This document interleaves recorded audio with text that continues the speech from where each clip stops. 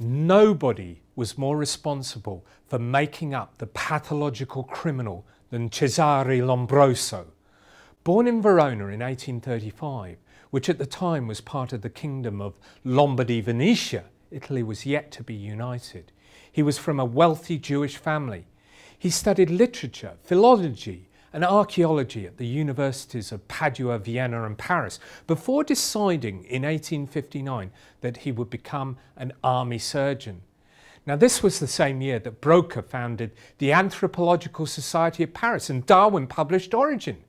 Coincidentally, these two developments, one in the science of man, the other in the science of life, would have a profound and dramatic impact upon his thinking.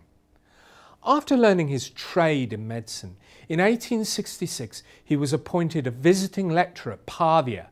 Then in 1871 took charge of a lunatic asylum at Pesaro. In 1876 he published his most famous work, L'Uomo Delinquente, Criminal Man, which paved the way for his appointment as Professor of Forensic Medicine and Hygiene at Turin. Eventually, in 1896, he was appointed Professor of Psychiatry, and then in 1906 of Criminal Anthropology, a field which he'd done so much to shape. At the heart of Lombroso's work was the idea that criminals were an evolutionary throwback to primitive humanity in the apes. He called this atavism. Civilization had allowed these throwbacks to survive and then thrive as born criminals. They could be identified by anthropometry. In particular, their bodies, faces, skulls revealed multiple physical anomalies which differentiated them from the healthy and normal population. I always like to look at what Lombroso thought about tattoos. He'd go around prisons or look at the bodies of dead convicts or explore the research coming out of France and see that a huge number of the prisoners had tattoos. Some of these were sentimental, others badges of loyalty or love, and more than a few were obscene.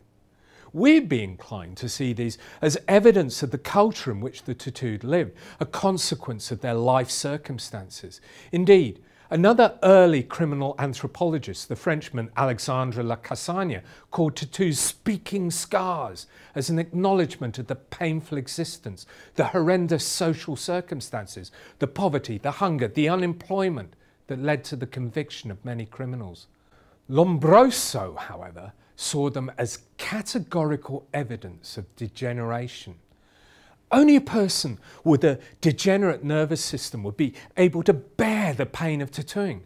A person with civilized sensibilities would not be able to undergo the operation. It would be so unbearable. To be tattooed was to be degenerate. This is symptomatic of the biological perspective that underwrote much of Lombroso's thinking.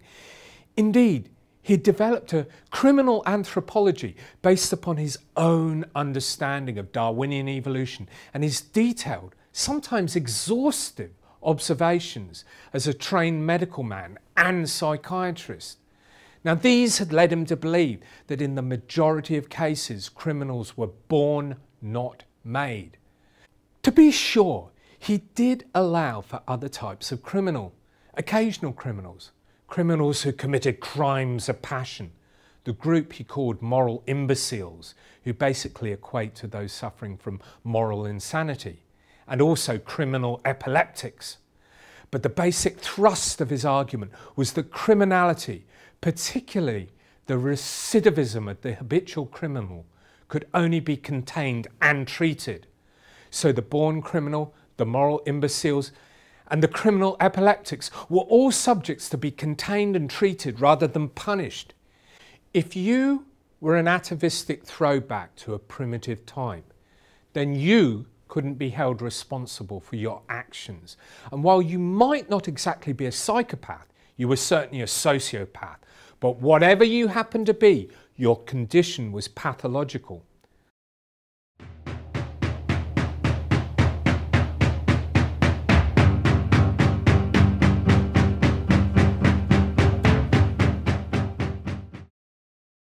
Lombroso's work was not translated into English until 1900, but his influence was felt earlier than that.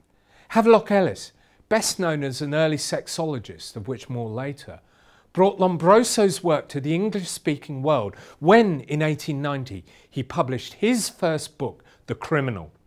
Ellis, like Lombroso, had trained in medicine, although he never practiced it. However, his ideas were deeply influential. The Criminal was heavily indebted to L'Uomo Delinquente, although it was also influenced by Lombroso's protégé, Enrico Ferri, who developed an etiology of crime that was less pathological and more social and cultural, although he didn't eschew biological causation altogether. Ellis followed Lombroso's typology closely, but merged the atavistic criminal and the moral imbeciles into a single group, the instinctive criminal, a type that he called a moral monster.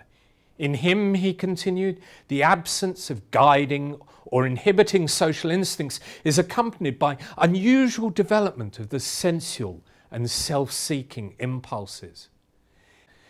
Ellis saw three overlapping and relational causes of crime. Cosmic, which consisted of all the influences of the external inorganic world, including the idea that the weather, particularly hot weather, and diet might influence crime. Biological, which he divided into atavistic, atypic or morbid.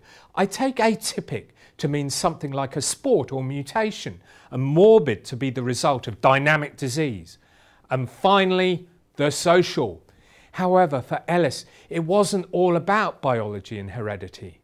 Like Adolphe Quetelet, one of the founders of statistics and sociology, and the aforementioned Lacassagne, he placed a great deal of weight on the last category, the social environment.